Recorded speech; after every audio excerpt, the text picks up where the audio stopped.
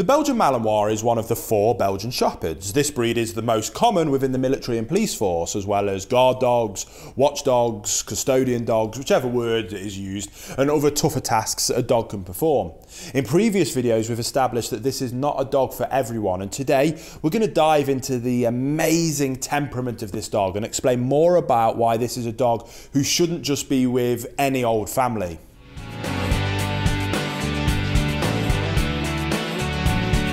Welcome back to the Fenrir Malinois Show. If this is your first time here, my name's Will. I'm a canine behaviourist and I'm the founder here at FenrirCanineLeaders.com. This channel is dedicated to helping you learn everything about the Belgian Malinois, and if you love the Malinois as much as we do here at Fenrir, start by hitting that subscribe button and turn on the notification bell and you'll never miss a future video. Now, the Belgian Malinois has a background as a herding and guarding dog. This makes him extremely alert on what's going on around him and equally extremely quick to react. Now, there's a difference between herding a flock of livestock or sheep and walking the streets in a busy city. What are amazing traits in the countryside can be less so in other circumstances. Consequences of this can be a Malinois nipping at someone's heels, wanting to chase bikes, rollerblades, cars, small children, running and playing, not to mention smaller animals like cats and rabbits.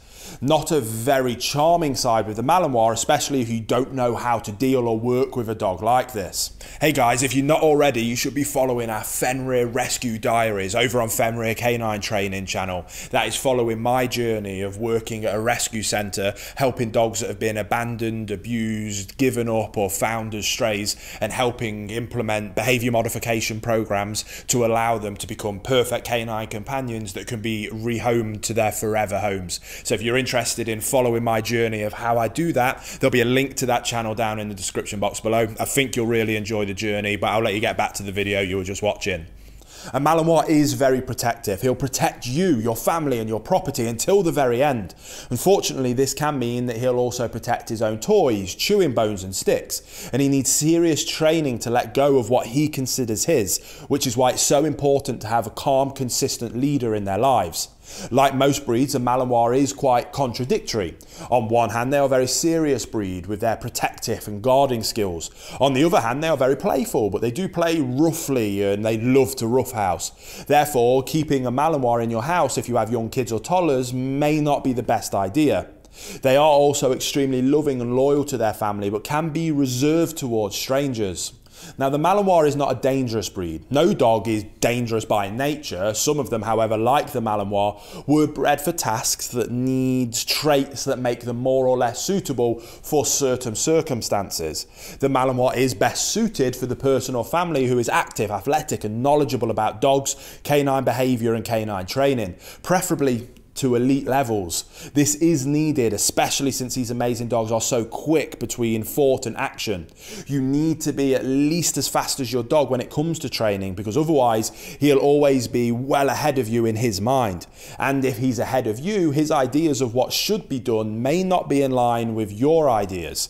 Now, in some circles, it's being said that the show lines are more dangerous than the working lines. Why is that? Because they are more prone to fear-based aggression than the aggression based on dominance. The working line Malinois is very self-confident, brave, and have a very low survival instinct. This means that he'll do whatever you ask of him, no matter if there's danger and risk for his life. A good advice is to not abuse this in your dog if you don't know what you're doing and can support him all the way, which is another reason why it's incredibly important only certain people have one. As if all this wasn't enough, a Malinois has a never-ending supply of energy. Where most other dogs like to sleep, your Malinois will want to be active all day, every day. He wants to stay busy, preferably every second, or they will get bored. And a bored Malinois has a tendency to chew and bite, so be prepared for a destroyed home unless you can keep your dog physically and mentally challenged for long portions of the day. Now, if he doesn't have a job, he'll make sure to find one, and you may not agree with his choice. It's easy to say that the Malinois is one of the most relentless dogs on the planet when it comes to a need to work. If you've never had a Malinois before and you're thinking of getting one, a good tip is to consider a female before a male.